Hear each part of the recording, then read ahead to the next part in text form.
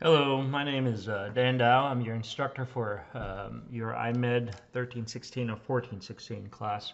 This is Web Design 1 with it. So look through, this is the sim syllabi I'm going to use for 3 different sections in here.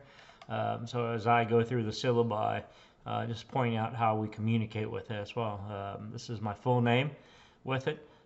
This is my email, but let me tell you something. The way how you communicate with me is to use eCampus tools, send email, and select my name in the text, and this will tag your email and the section number, and will avoid going to spam box. So avoid using my email directly because most likely it's going to probably go into the spam box with it. And plus, I need to know what course and what section you're sending from to as well. It just helps me know what assignments that we're talking about here. I have over 90 students this semester, so if you can help me out with it. I do have an office number. I'm in and out of the office, and most of the time in the classroom with it. So if you need to see me, we could actually make an appointment to virtual office hours.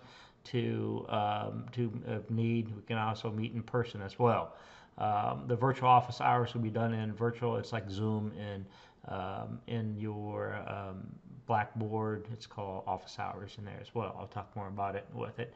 All right, we could do virtual office hours. We'll make up, set up a time that we can have with you if you need help or talk for anything like that with it. So this is the course. It's either 1416 or 1316. Both of these are your course number with it.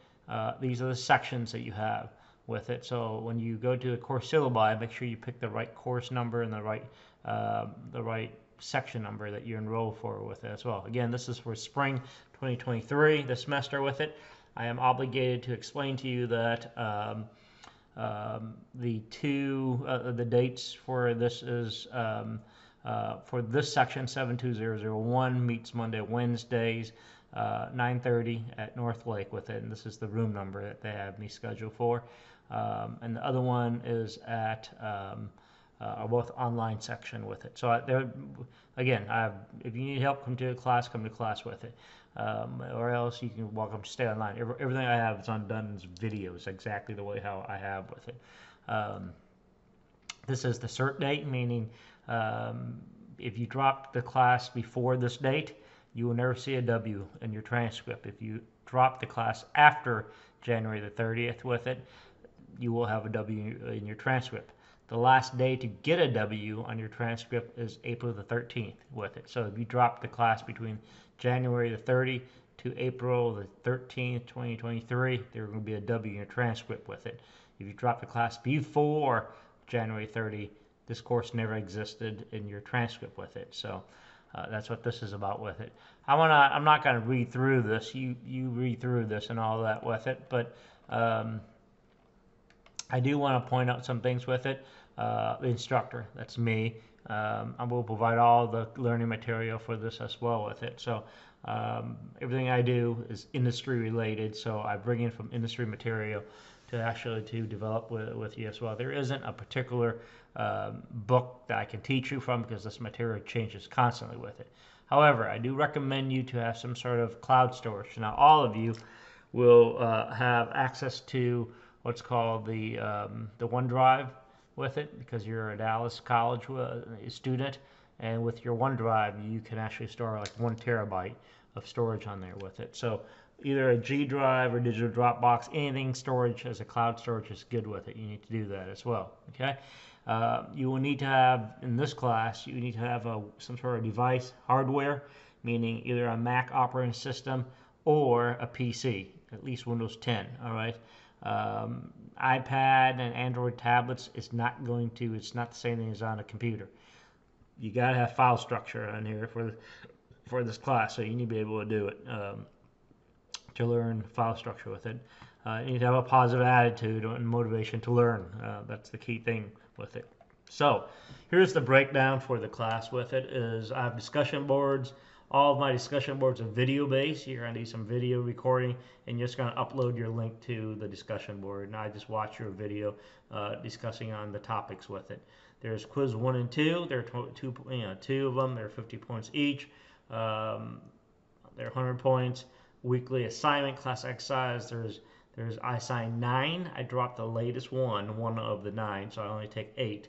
And there's 75 points each with it. So this is where you're going to spend most of your time, is the class exercises and labs in here with it as well. So there's midterms and there's a final exam, and they're all multiple choice, by the way. Right? You should have a total of 1,000 points with it, and this is the breakdown, pretty universal across Dallas College that we have with it. So I'm trying to get you guys to avoid late work with it. Like I said, the only late work I get to, I would ask for medical documentations. Okay, so try to get your work in. I give you plenty of time to get your work in. So the way how it works is this. Let me zoom out here and explain how the course calendar work with it. So just read through this on your own with it, and I have, like, if there's a class exercise, all these are what I call as assignments. Class exercise, discussion board, quizzes, and exams. If they are due on a certain date, meaning that at the end of the day, meaning midnight, it will disappear. For online section, you got your mandate to do discussion boards with it. There's 4, and they're all video based. You don't type anything with it. So I give you kind of like a controversial topic, and you would actually go in and you would take aside how you support it. Okay. The third is that like I said, you need to have a PC or a Mac operating system for this class with it. No tablets, no Android or iPad. It's not going to work with it as well. Of course, it's an online class, but if it's an on-campus class, you do need to have some sort of internet for this course with it. Please give me 3 or 4 days to give you your feedback for your class exercises and grade.